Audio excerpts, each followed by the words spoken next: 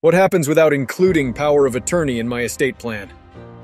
If you are incapacitated for some reason and you do not have a power of attorney, then it's very likely that somebody's going to have to file for guardianship over you, which means petitioning the court and getting legal authority over not only your person, but your assets as well, and being able to control those assets. And again, this is a person, a judge in a probate court that doesn't know you, doesn't know anything about your situation, and is making critical life decisions for you and financial decisions for you. And so having a power of attorney, in my opinion, is an absolute necessity for anybody that puts together a will. If you care enough about who gets what when you pass away, you should care enough about who's going to care for your person or manage your assets if you become incapacitated. So I think those two things go hand in hand.